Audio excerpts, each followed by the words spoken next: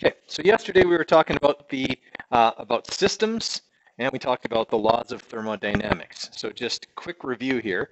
Okay, there were three kinds of systems that we went over yesterday. What do we call a system that will exchange matter and energy with its surroundings? That's an open system, right? Okay, if it exchanges neither one, then it is isolated. Okay, and then if it can exchange only energy but not matter, it is closed. Okay, so those are our three kinds of systems.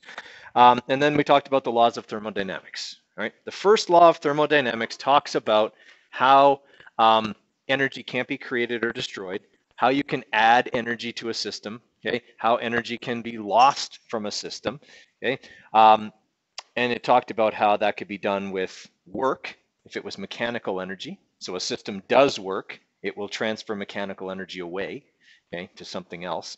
If it has work done on it, it'll gain mechanical energy.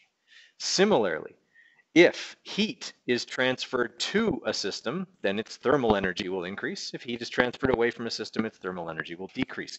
Right? So those are all the ways that energy can change. Okay, but we have to remember it can't be created or destroyed. It can be converted, it can be transferred, but it's never truly gone. Right? That's what we have to remember about the first law of thermodynamics. We ended off talking about the second law of thermodynamics. And the second law of thermodynamics talks about the direction that energy flows. Okay? Thermal energy always flows from a high thermal energy object, hot, to a low thermal energy object, cold. Okay? So it's always going to flow from hot to cold. And we said that if you had a really hot area and a really cold area, and you had some sort of machine in the middle, the flow of energy from hot to cold could flow through the machine and do useful work. Okay? And we called that a heat engine, and that's what we ended off with yesterday, was talking about how a heat engine works and how a jet engine is an example of a heat engine. Right? So they had this simple diagram of what a heat engine theoretically looks like. Okay? So if this is the jet engine, okay, then this is the area here where the fuel is burned. Okay? A jet engine burns JP5 fuel, which is essentially kerosene. Okay? If you ever have seen like older camp stoves that you have to pump, okay, they use white gas or kerosene in them, okay, and they burn really, really hot. Kerosene releases a lot of energy, okay, per like gram of fuel. Right? So they burn that, it creates a lot of heat. Okay? When that heat is trying to escape, you got to remember a jet is usually moving, right? And so the air is forced along with the heat through the turbines. Okay, and so the jet engine part would be right here. Okay, a lot of the heat would just go right through the jet engine and out the back, right? But some of it turns the turbines, which creates additional work or thrust, okay, from the engine, and that's what propels the plane forwards. Okay, everybody with me on that? Right? If you've ever watched like certain like action movies and things like that, they'll talk about how or they'll show that somebody can get like sucked through, okay, a jet engine. Actually true. Okay, you could actually be sucked into a jet engine because there is so much flow of air, okay, from front to back. Right? It's what happened with the Miracle on the Hudson. Okay, birds got sucked into the engines, okay, and as they went through the engines, they destroyed the little turbine blades that create thrust, okay, which is why they couldn't gain altitude and had to land on the river. Right? So these jet engines work that way, and there's so much heat generated that it pulls air through, okay, creating the thrust that propels the jet. Okay? Everyone kind of follow on how that works? Okay, but it's all caused by this temperature or energy differential. Okay? The bigger that energy differential, the more thrust you can produce. Okay, so that's how a heat engine works. Okay, now a heat pump still works on the idea of the second law of thermodynamics, except it wants to make it go backwards. So it's not really breaking the second law of thermodynamics, but it's finding a way around it. It's bribing an official, if you will. Okay, it's going to use energy to make heat go from a cold area to a hot area, okay? Because it doesn't naturally want to do that. The second law of thermodynamics says energy should flow from hot to cold, but a heat pump will actually pump the heat from the colder area into the warmer area. And I said yesterday that you can feel that under your fridge. Okay, when your fridge is running, you can feel warm air coming out from underneath or from the sides, depending on how your fridge vents the air, okay, from the fridge. Okay, and what it's doing is it's using a coolant that circulates through the walls in the back of the fridge, okay, to absorb energy from the food and then release it into the room. That takes energy because we have to circulate it. Okay, we have to circulate it and vent that heat somewhere else, somewhere where it shouldn't naturally go. Okay, so a refrigerator and an air conditioner both work that way. But you have to be able to pump that heat somewhere else. If you don't, you're always pumping it back in, and then it won't work. All right, so if you have an air conditioner at home, it takes the heat from inside your house and pumps it outside. Okay, where it's already hotter, but it doesn't try to mix that air back in. Same with your fridge. Your fridge is sealed, airtight, okay, and so the heat isn't going back into it. It's being blown out into the volume of air that is the rest of your house. Right? Homer Simpson learned this the hard way. Okay? He tried to use his fridge as an air conditioner. Why doesn't that work? To use your fridge as an air conditioner, you have to do what with the door? Yeah, and leave it open. So your fridge is trying to cool a much greater volume of air than it's supposed to. Instead of just the volume inside the fridge, it's now trying to cool all the air in your entire house. Now, Homer wasn't that stupid. He built a tent over his fridge. Okay, and essentially then he thought I would get cold inside this tent. The problem is that the tent also enclosed the area where the fridge was trying to pump all the heat to. So it just kept running. And eventually, what does it do to the fridge? It just burns it out. Okay, so I'm going to show you the little video here I found. So as we can see in that video, okay, he burns out the fridge because the tent is over the area that the pump is trying to pump all the hot air to. So it just keeps pumping it into the area it's trying to keep cold, and the compressor just continues to run until it burns out. Right? So lesson to be learned here: don't leave the refrigerator door open. Okay? It's not designed to ventilate or cool that much air. Okay, so heat engines, very simple heat engines, like we said, are just going to harness the flow of energy from hot to cold. In fact, if you have a type of thermocouple attached to an electric motor, you can turn a fan if you have one side of the thermocouple in hot water and one side of the thermocouple in cold water. Okay, the fan will continue to run until the temperature of the water is the same. It'll go slower and slower and slower as the temperature differential changes, okay? But at least at first it would run, okay? All right, now for a heat pump, okay, the way your refrigerator works is that you've got a compressor. That's the thing you can hear running when the fridge is running. That's the compressor, okay? The compressor takes the coolant that runs throughout the fridge. So there's little coils that run in the walls and in the top of the thing, in the back of it, okay? And those coils are all filled with coolant. The coolant is designed so that it will change state from liquid to gas around the temperature that you keep your refrigerator. Okay, so when it changes from liquid to gas, it can absorb a great deal of energy. And it absorbs that from the volume of air in the food inside your fridge. So it changes to a gas and then is pumped to the compressor. The compressor forces that vapor now, okay, the gaseous coolant, back into a liquid form. And when it does that, it releases heat. Okay, all the heat that it absorbed to become a gas is then released back as it's forced back into a liquid state. Right? That's what the fan is ventilating out the bottom of the fridge, and that's the heat that you feel. It's the heat that was absorbed by the coolant and then released by the compressor, okay, into the volume of air in your house. Air conditioner works the same way, it's just much bigger. Right? So an air conditioner has way more coils, okay, and works over a much larger volume. Okay, so a refrigerator pumps heat from outside or from inside the cooler interior space to a warmer outside space. Okay, this process is not natural, so work has to be done by the refrigerator. A heat pump uses energy, and in fact, it uses a lot of energy. Okay, your refrigerator is probably the largest single electrical appliance in your house in terms of the amount of electricity that it uses. Now, when your oven is on, if you have an electric oven or an electric stove, that'll use a lot, but you don't use it as much as your fridge. Your fridge is always on, okay? Your oven or stove is not. Okay? But your refrigerator uses a lot. If you have an air conditioner, your power bill goes way up in the summer because your air conditioner uses a lot of energy to do its job. Okay? To break or to go around the second law of thermodynamics takes a lot of work. Okay, so it uses electric energy to pump the refrigerant through the copper piping, and then, like we said, it changes its state. Okay, so thermal energy is transferred to the air surrounding the refrigerator, and the refrigerant is then pumped into a condenser where it's cooled and liquefied, and then the cycle repeats. Okay, so that's how either a refrigerator or an air conditioner works. Right?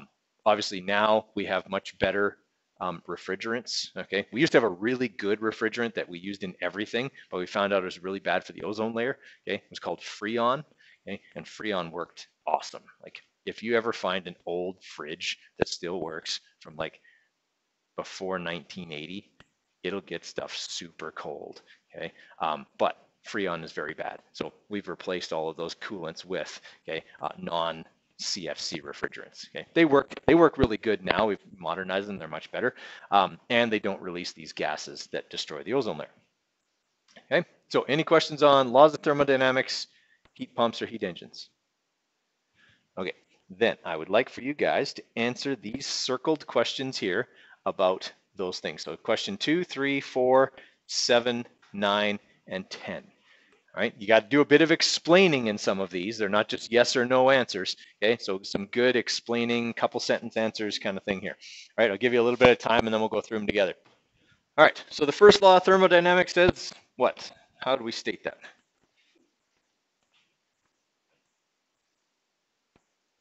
It's also sometimes known as the law of what?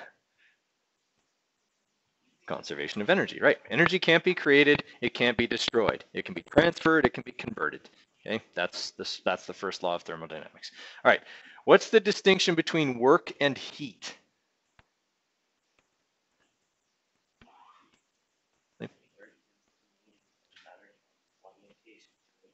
Right?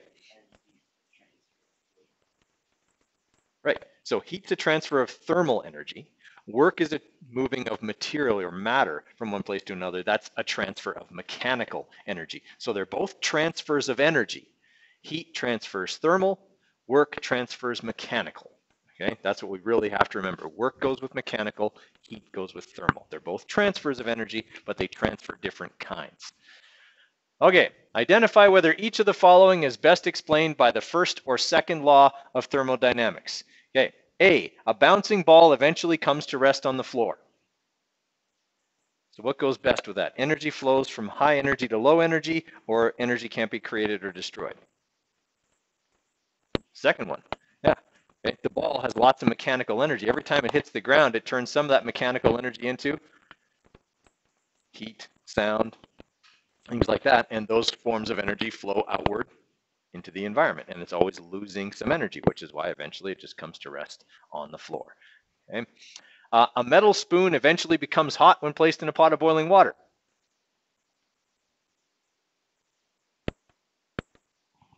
Second law, yeah, because it's being transferred up the spoon, right? And so it's saying it's going from the boiling water to the spoon, it's going from high to low or hot to cold. Okay, and then obviously C, energy can't be created or destroyed, is law 1. That's how we state law 1. Okay, so question number 7, state the second law of thermodynamics. Energy flows from high to low, hot to cold, okay, whichever. Okay, that's the second law of thermodynamics. All right, number 9, water is observed to condense on the outside of a cold glass. Which way is the heat flowing? All right, so first off, when water condenses on the glass, okay, what's happening? Like, what is condensation?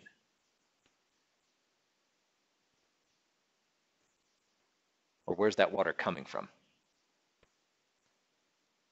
Jeremy, where's that water coming from? Yeah, it's coming from the air, from water vapor in the air. So what's happening is the water vapor that's in the air has lots of energy because it's a vapor. Okay, for water to be a vapor, it has to have a lot of thermal energy. When it comes into contact with the cold glass, energy naturally flows from the hot water vapor to the cold glass. And as a result, the water vapor changes state from vapor to liquid and condenses on the glass, which means the energy is going from the vapor to the glass. The more condensation you get on the outside of a cold glass, the warmer that glass is going to get.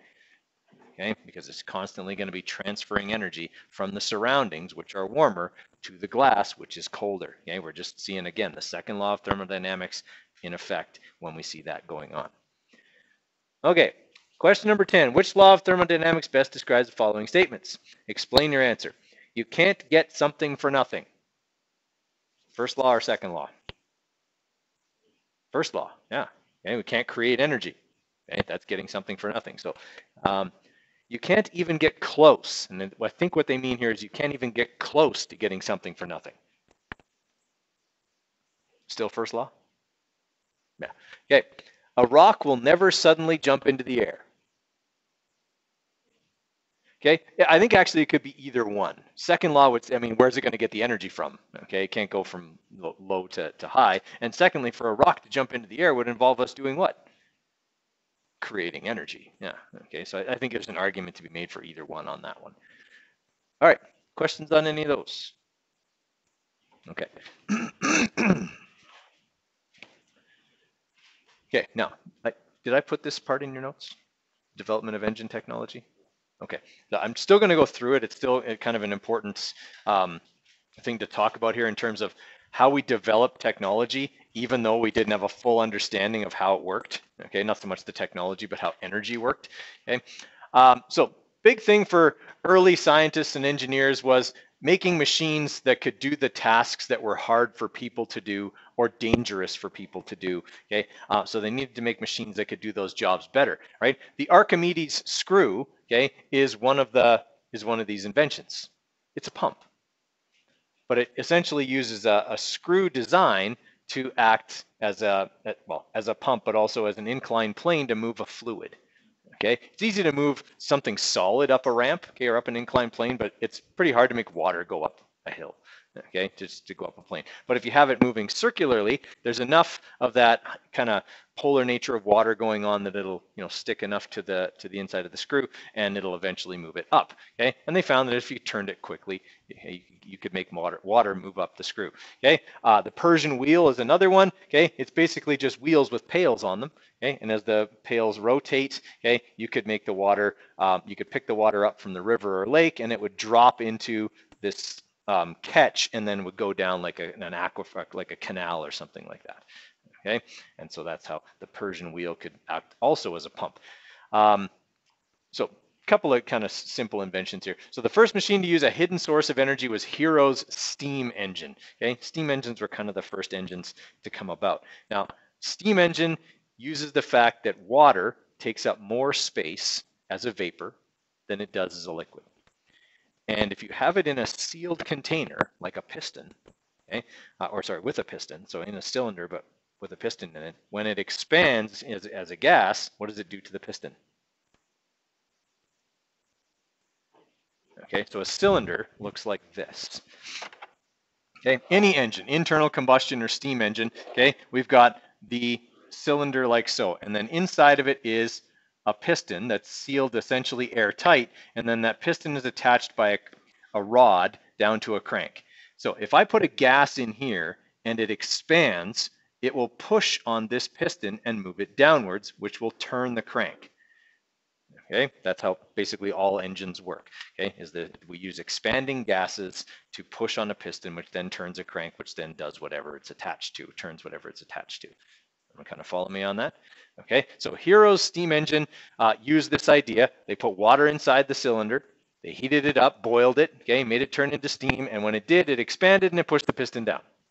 And that was it. Then to make the whole thing reset, they had to dump cold water on it, so it would cool and the piston would move back up. All right, it wasn't very good, it wasn't very effective. Okay, it didn't cycle on its own, it didn't expel the gases or anything like that. But it was early, it was an early design of it. Okay. So yeah, it wasn't like super effective, but it sort of worked. Okay, so this is kind of it was something like this. This is sort of like, this is the one developed by Papin, but it's similar to Heroes. So everything, the combustion took place outside, the water was inside, it pushed upwards, and then moved whatever it was attached to. But in order to cool it off and make it work again, you had to throw water on it. So it wasn't something that, it was more a theoretical design. It wasn't ever actually used in factories or anything like that. It was just kind of a proof of concept kind of an idea. Okay. Now, another thing that was used was something called the gunpowder engine. Okay. The gunpowder engine was, again, a theoretical kind of construct as opposed to something that was ever really designed in mass. Sealed container like this, put gunpowder inside, blow it up. Okay. When you blow up gunpowder, it makes a lot of expanding gases, yes? Okay. Pushes the piston upwards. All right, then you can cycle it back down and blow it up again. Problem with this, you're blowing stuff up all the time. Okay, it's uncontrolled. Eventually, the cylinder will fail. People will get hurt. Okay, it wasn't obviously a very safe design, but the idea was there. Expanding gases can be harnessed and made to do work. Okay. Okay, so it's a couple other different types of steam engines here. So we had, water coming in. When we separated the steam and the boiler, that helped to make them a little bit more efficient. Okay, we could make the pistons work a bit better. Okay, so that would have been like Savory's engine. Okay, first successful steam-powered pump, and it was used to pump water out of mines. The pump could lift water only 6 meters, so it wasn't much of an improvement over animals turning a wheel. Okay. But you didn't have to feed it. You didn't have to feed it food. So to lift higher distances, the steam would have to be under higher pressure, and they couldn't build the boilers well enough that they would take the pressure. Okay? They could only build them so they could withstand so much pressure, and if they tried to make it go hotter than that or higher than that, it would blow the seals. And then people would get hurt because you got raging hot steam blasting out of these holes, okay, and scalding people. So they couldn't really build it much better. Okay. We got the new common engine here. Okay, it had kind of a pivoting thing. The piston could go up and down. Okay, it was easy to build. It was easy to maintain. Could pump water much better. Okay, but the cycle of heating and cooling the cylinder was very inefficient and required tremendous amounts of heat to function. So basically, you had to have a separate building for it to be in. It couldn't be in the same building as the people that were working because it would just make the conditions unbearable. Okay. All right, so cold water, again, this was another one where the cold water had to be sprayed on the outside of the cylinder so it didn't cycle on its own. Okay, making a repeating or a cycling engine was really kind of the next thing, and that was Watt. Okay, that came up with that. So the Watt engine, okay, is made by James Watt. He's pretty important because we named the units for power after him. Okay, watts. Okay, it's named after him. So he realized that there was tremendous waste of heat when water was heated and cooled in the same cylinder. So Watt designed this more efficient steam engine that had a separate condenser to cool the steam after it had moved the piston. So he had to institute essentially a series of valves. Right? So water would come in, okay, or steam would come in super hot, move the cylinder, and then those valves would be closed, and the exhaust valves would be opened. The steam would be allowed to escape out the exhaust valves, and then naturally the piston would move back up.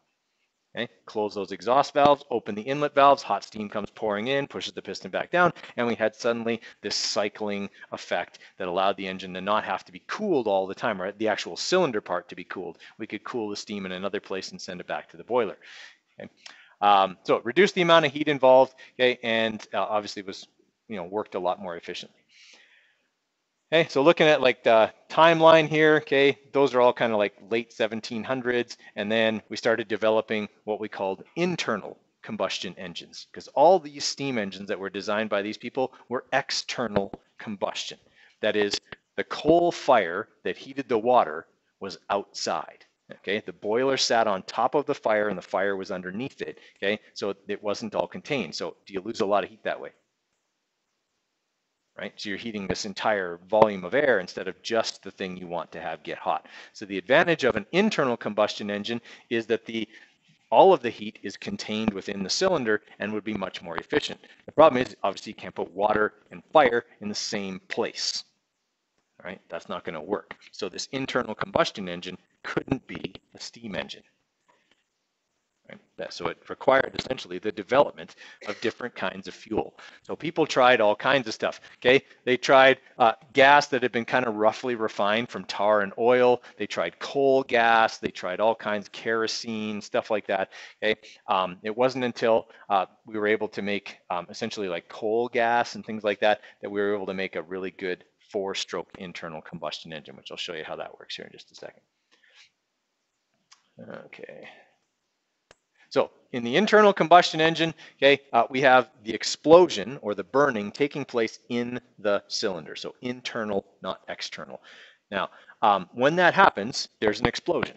Okay? Every time one of your spark plugs in your car ignites fuel, there's a small explosion, and that small explosion pushes the piston down and generates power. Okay? That can happen thousands of times every minute. Okay? If your car is just sitting and idling, okay, so it's just sitting in the parking lot, it's in park, okay, and it's just idling, it's looking at doing that probably somewhere in the neighborhood of 5 to 650 times per minute. Okay, so 5 to 650 explosions per minute, okay, in there as it rotates. Okay, so we had the internal combustion engine, and energy was released by burning fuel ignited by an electric spark. Okay, so we have an electric spark, okay, that causes this thing to work. So the ignition method used in modern engines is through spark plugs. Okay, so this is how an internal combustion engine works. Okay, there are 4 strokes. That's why it's called a 4-stroke engine. All right, there's the intake stroke. All right, so we've got the piston moving downwards during the intake stroke. So the intake valve is open, okay, and the piston is moving down, creating a vacuum that sucks the air-fuel mixture into the cylinder. Okay, now this air-fuel mixture in a modern car is determined by the car's computer, the throttle body, and the fuel injectors. Okay, all of that stuff just mixes air and fuel together in the proper ratio, okay, and it goes into the cylinder. All right, once the piston has gotten all the way down, then it starts the compression stroke. Okay, and that is that the piston starts to move back upwards. Okay, the intake valve and the exhaust valve during this stroke are both closed. That allows us to pressurize the fuel. Okay, if we put that air-fuel mixture under pressure, it ignites much hotter. All right, so the cylinder moves up to this point here. Okay, and that's okay. When it gets to the top is when the spark plug ignites. Okay, so the spark plug will spark, the fuel will be detonated, and the rapid expansion of gases will cause the power stroke. Okay, and the power stroke is where those expanding gases force the cylinder downwards. Okay, so they force the cylinder downwards. That's where all the work is done. Okay, the last stroke is the exhaust stroke. So during the exhaust stroke, okay, the cylinder is moving back up. The intake valve is closed, but the exhaust valve is open, and all the spent gases, carbon dioxide, and whatever else, are pushed out into your exhaust system, so out the tailpipe. Okay, everybody kind of with me there? So there's 4 strokes, only one of which actually generates any power. Okay, the other 3 are designed to get it there and get rid of the exhaust. Okay, which is why typically for a 4-stroke engine, okay, you either have to have something that revs very high, or you have to have other cylinders that are helping to make up the difference. Okay, but it has to kind of run on its own devices for the other 3 strokes, because only one stroke actually generates any power. Okay, everybody with me there? Okay, so all kinds, I mean, this is pretty simplified. All kinds of things can help to make this better. All right, you have to have your engine timed correctly. Okay? Timing means that you actually ignite the fuel when the piston is at the top of the cylinder. Okay? If it ignites early or late, then the fuel is not properly compressed, and the car is going to feel underpowered and lagging, and you may even hear like a pinging sound or a knocking sound from your engine because the piston is actually already moving down before the fuel is ignited, or it's on its way up when the fuel is ignited, and it pushes it down early and it makes weird noises and it doesn't run quite right and it runs very inefficiently. Okay. Other things that we can do is we can change the amount of air and fuel. Now, most of the time your car does that on its own. Okay, the computer makes decisions about temperature and air pressure and oxygen and all that kind of stuff, and mixes the air and fuel correctly. Okay, like I say, all of that in a modern car is done by computer. In an old car that had a carburetor, you could adjust that all yourself, and you had to, and it was a pain in the neck. Okay, so modern cars kind of do that for us. Okay, the other thing is different kinds of fuel. Okay, if you're running, most cars will take just regular fuel. Okay, 87 octane gasoline, right? Some cars will take 89 or even 91 octane. That would be the premium fuel. Okay, if they take premium fuel, it's because they need higher compression. That is, that they are going to compress the gas and fuel more and generate a hotter spark. So they need a hotter fuel. Okay, if you put the wrong kind of gas in a car that's supposed to run on premium, it won't run right and it can actually wreck it. Okay, similarly, if your car is not supposed to run on premium, you shouldn't put premium in it. It'll make it run too hot. It's also not good for it. Okay, so you're always supposed to use whatever your car says to use in its manual. Okay, but different types of fuel can obviously generate more power. Okay, like really hot racing cars, they run on like hot, super high octane fuels, like 98, 105 octane. Okay, that you can't even buy at a gas station. Okay, they run on special types of fuel. Okay, so it's how the internal combustion engine works. No, I'm not saying that this is now going to, oh, my car's not working, I can go and fix it now because Coderre taught me how an internal combustion. No, okay, no, that's not the case. Okay. All right, so almost every engine in the early 1900s was one of these Otto engines, okay? And it produced the same amount of power as 1 horse, or 1 horsepower, okay? Which made good sense because what was it designed to replace? Horses, yeah. When people went to the, to buy a car or to buy a tractor or something like that, their first question in that day and age was, how many horses will this replace? They had to know. All their stuff was drawn by horses. Okay, will this tractor replace 2 horses? Because my plow takes 4 horses, so I need a 4 horsepower machine, okay, in order to do this. All right, so they would have to go and find that kind of stuff out. Right? Most important innovation, okay, in the internal combustion engine came in the 1800s by Gottlieb Daimler. Okay, this guy here is actually one of the founding fathers of Chrysler. Daimler, Chrysler. Okay, designed the petroleum-fueled internal combustion engine that used gasoline instead of coal gas. Okay, coal gas was inconsistent. So its quality was very inconsistent, and it was hard to refine, and it turned into a vapor very easily, which could make it volatile and dangerous. Petroleum gasoline stays in a liquid form much better. Okay, so it was much safer to use. But it also burns hotter than coal gas, okay, and the engine was small enough that it could power road vehicles. That was kind of the big thing, was you could never have a steam engine in a car. They're too big, because you have to have an area where the combustion happens and then the area where the pistons are. It just took up too much room. An internal combustion engine was miniaturized, okay, and able to be put into a car. Okay. All right, so future technologies, okay, we still got to obey the laws of thermodynamics, okay? It doesn't matter how high tech we get, okay? Whatever we do is still going to be governed by this idea that energy flows from hot to cold or from high to low or whatever, okay? So we have to keep that in mind when we're developing basically anything. All right, questions on any of that?